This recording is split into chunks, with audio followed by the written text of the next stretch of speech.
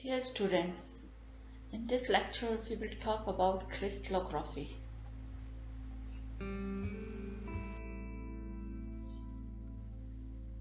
Crystallography is the branch of science that deals with the arrangement and bonding of atoms within the crystalline solid and with the geometry of the structure of crystal lattice. Crystallography can be divided into asterisk crystallography. Asterisk crystallography is the experimental technique of determining the crystallography of the crystal using the diffraction of X-rays from crystal.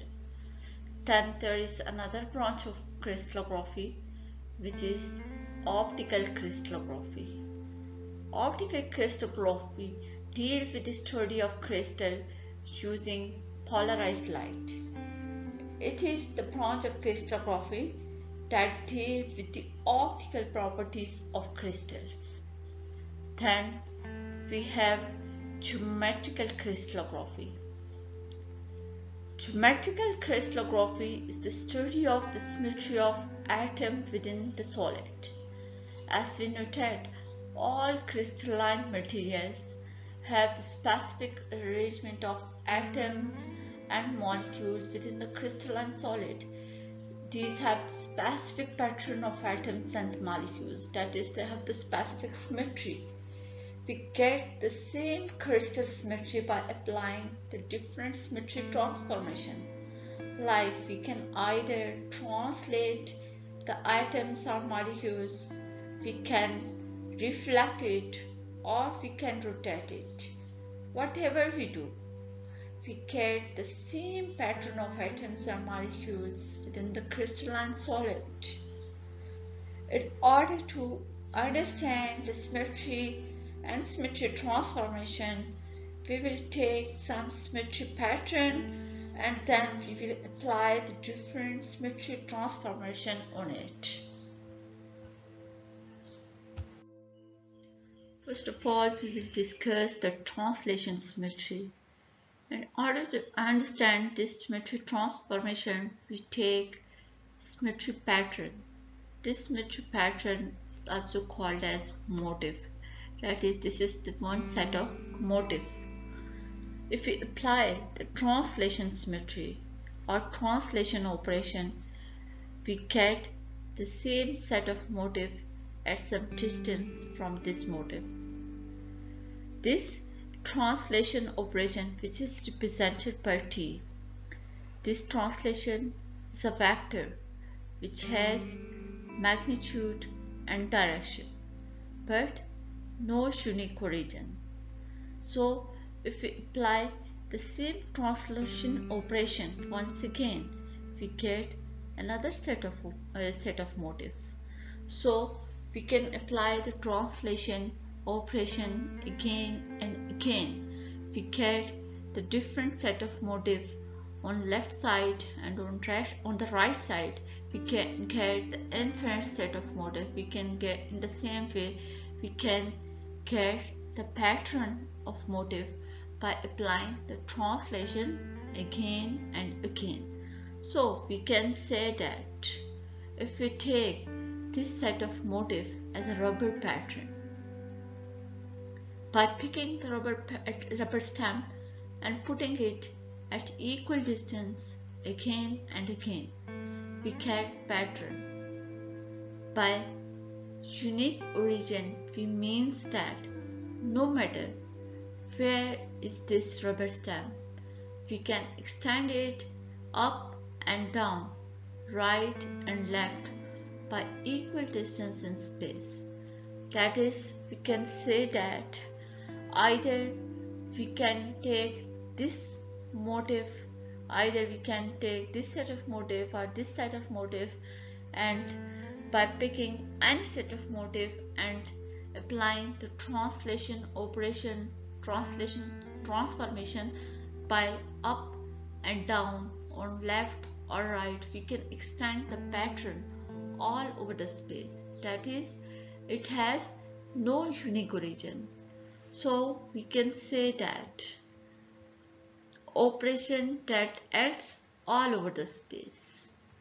So an object or space possesses symmetry when there is operation or set of operation that are congruent to itself. Congruent to itself means that by applying the symmetry transformation, we get the same pattern again. We get the similar pattern. There is no difference. In order to understand the translation symmetry, let we have another set of motifs like this one, and we can extend it up to infinity from left to right, and here you can see that there is some specific arrangement in this pattern. That is, this motif and this motif is same, and this motif and this motif is the same. So these motifs are arranged in alternate order. So there is some kind of symmetry. So we can say that there is translation symmetry. If we apply the translation symmetry operation from here to here, we get the same pattern. In the same way, there is the translation from here to here. So this set of motifs possesses the translation symmetry. Left, we have another set of motifs like this one. We can extend it up to left and right. Again, you can see that there is some specific arrangement, like this motif and this motif is the same, and this one is same. So again, there is some kind of symmetry. So we can say that there is the translation symmetry. If we apply the translation symmetry operation from here to here, we get the same pattern. In the same way, if we apply the translation symmetry operation from here to here, again we get the same pattern of motif. So both these set of motifs possesses the translation symmetry. There is another type of symmetry operation which is called as the rotational symmetry. In order to understand rotational symmetry, left we have the set of motifs. Like this one, we have this symmetry pattern. We can extend it up to infinity on the left side and on the right side. There is the dotted sign between the motifs, and this dotted sign between two motifs, about which if we rotate one motif to its neighbor, and for this purpose if we take the whole chain and flip it through 180 degree, and we will map and it will map to itself. That is, we get the same pattern. This dotted sign is represented by A alpha. That is, we can say that if we rotate this motif with respect to this motif through 180 degree, we get the same pattern. That is, we apply the two-fold rotational symmetry operation. That is, once we apply the rotational transformation, rotational symmetry operation, and flip it through 90 degree, and then again we apply the rotational symmetry operation and we flip it through 90 degree again, so and we get the same pattern. So in order to get the same symmetry or same pattern, we need to rotate it through 180 degree. That is, this is two-fold symmetry operation. Here A alpha, where A is the location of axis of rotation. That is, here is the axis of rotation about which we rotate. This is called as axis of rotation about which we rotate the motif, and alpha is the angle of rotation. Here alpha is 180 degree. That is, we need to rotate this motif through 180 degree in order to get the same pattern. So we have another set of motifs like this one, and this one. So it has the translation symmetry. As we have already discussed that there is a translation symmetry in this pattern. Along with translation, it also possesses the rotational symmetry. That is, if we rotate this motif to this motif from here to here, that is, if we rotate it through 180 degree, then we get the same pattern. That is, it will be congruent to itself. For this purpose, we can take the whole chain of pattern and we can flip it through 180 degree, then again we get the same pattern. It will map to itself. So we can say that it is twofold operation. We need to rotate the motif by 180 degree to get the same pattern again. So alpha is 180 degree. So here we apply the rotational symmetry operation 2 times. That is, we rotate it 90 degree. One time we rotate it 90 degree and again we rotate it by 90 degree, and then we get the same symmetry. That's why it is called as twofold symmetry operation. Reflection symmetry operation is another type of symmetry transformations.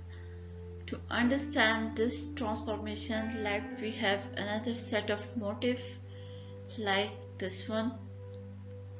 This one we can extend this motif from left and right up to infinity. Here you can see that we have a line or axis of symmetry which is dividing the motif into 2 parts. We can observe that here is the axis of symmetry or line in each motif. If we flip the motif from left to right, we get the same pattern. That is, pattern will be congruent to itself. In the same way, we can flip the whole pattern from left to right, then the symmetry of the pattern will remain same. So we can say that along with the translation symmetry operation, this set of motif or this symmetry pattern also possesses reflection symmetry. That is, both sides of this line are mirror image of each other. So we can explain it like that. We can flip the motif from left to right across this line, and we also flip the whole pattern. This is the type of reflection symmetry, because we get the same type of motif upon reflection, and this line is called as axis of symmetry. Left and right side of the motif are mirror image of each other in reflective symmetry. That is, we get the same pattern on both sides of symmetry axis. We have another set of motif like this one, this one, this one, and this one. In the same way, we extend the pattern on the left side and the right side, on top and down. Here you can see that this pattern possesses the translation symmetry. That is, we can translate it from this motif to this motif, from here to here, we get the same pattern. But when we talk about the reflection symmetry transformation, we see here that this pattern do not possesses the reflective symmetry. Why it does not possesses the reflective symmetry? Because symmetry transformation act all over the space, not only on single point. We have like pattern, this one pattern. Here you can see that if we apply the reflective symmetry transformation or reflection symmetry transformation, then transformation will not act on this line, on this direction. Either it will go along this direction. But so it's mean that symmetry transformation is not acting on all over the space. So this is the basic rule of the symmetry transformation, that it should act all over the space, not only on the single point. It should leave all the space around the pattern invariant. So we can say that this pattern possesses the translation but no reflection symmetry. Reflection operation is not possible because it does not left the whole space invariant. Because if we perform the reflection operation, it will change the direction of transformation. Here you can see that if we perform reflection transformation, it's not acting along this line, either it will go in this direction. So it's not left the whole space invariant. It's not acting all over the space. It's not going to fulfill the basic rule of symmetry transformation.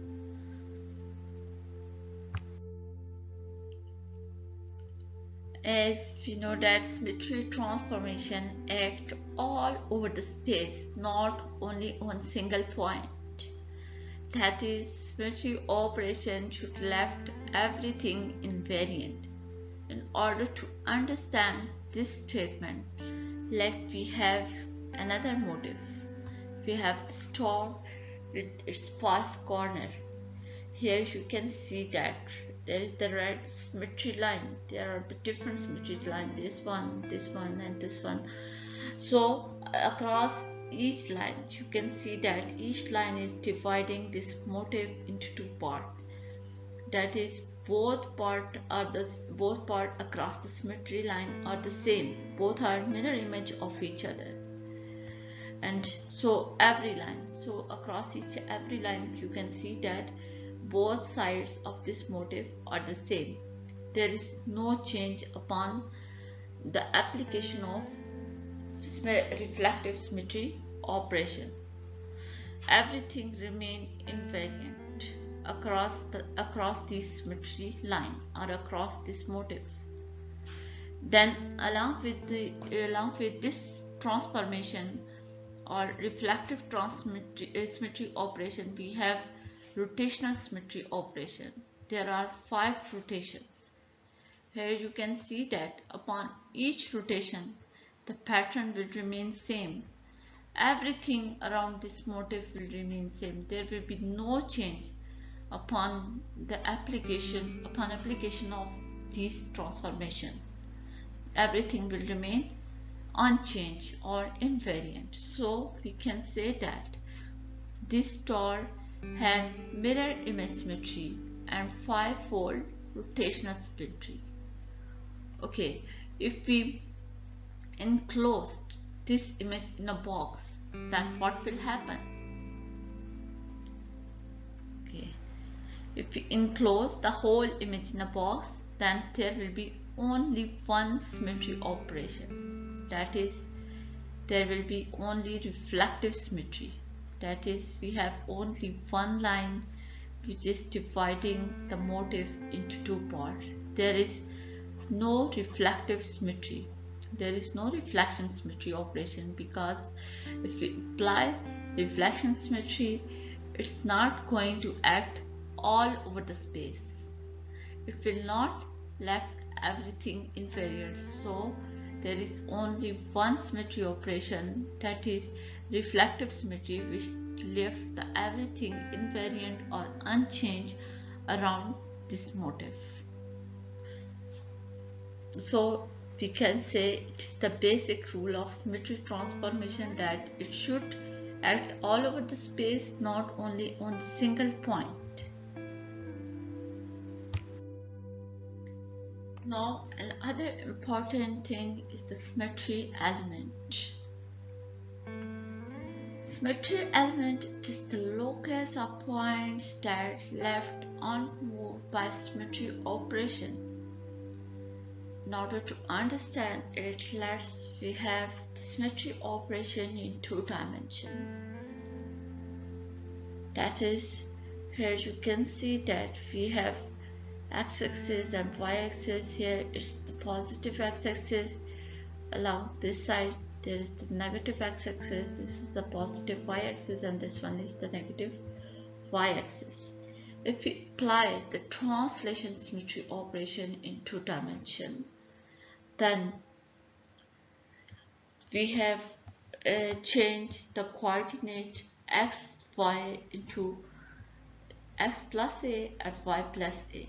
That is, if we have the motif sitting over here in the xy plane and we move it by a distance a, then it will change the x coordinate to x plus a and to y coordinate to y plus a.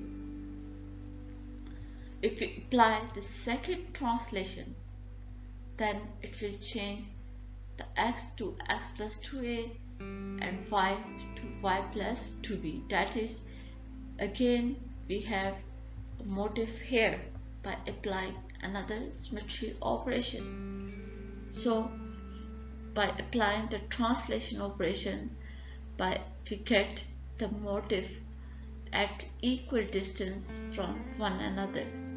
So like we have, if we apply the reflection symmetry operation in 2 dimensions, here you can see that here we have a motif which have the coordinate x and y and its mirror image have its coordinate minus x and y. That is, it's the motif which move. That is, it's the motif which move, and we get the same motif upon reflection. Both are the mirror image of each other. It's the line of symmetry. That is, locus of point that left unmoved by symmetry operation. That is, symmetry element does not move. It's the only pattern which moves. So we can say that by applying the reflection symmetry once, it will change the sense of x coordinate. Only one coordinate, that is x coordinate, x, y will change into minus x and y upon first reflection. If we apply the reflection second time, then upon second reflection, minus xy will go to change into, again it will change into xy. So if we apply the rotation on 2-dimensional space, then here you can see that if we have a motif in xy plane and if we rotate it by 180 degree, we get the same motif and here, but it will change the sense of both coordinate. Now it's in the minus x minus y plane. So we can say that upon first rotation, xy will change into minus x minus y. If we apply the second rotation, then minus x minus y will change into xy. So we can say that it's the locus of point, symmetry element is the locus of point that left unmoved by symmetry operation. That is, the symmetry element are which can be the axis of symmetry, which it will remain, it will left unmoved. Only the motif will move around this this point or this locus. Now we talk about the symmetry operation in 1 dimension. In 1 dimension, only 2 transformations are possible. Number 1, we can have only a translation transformation or symmetry operation. That is, we change the sense of no coordinate. That is, there will be no change in the coordinate in 1 dimension if we apply the translation symmetry operation. Secondly, we can apply reflection in one dimension. If we apply the reflection symmetry operation, we change the sense of one coordinate. That is, only one coordinate is going to change, that is from plus to minus or from minus to plus upon reflection symmetry operation. Symmetry operation in three dimensions. So in 3 dimensions we can apply the translation, rotation, reflection and reflection or inversion symmetry operation. So 4 types of symmetry operations are possible in 3 dimensions and 2 types of symmetry operations are possible in 1 dimension and 3 types of symmetry operations are possible in 2 dimensions.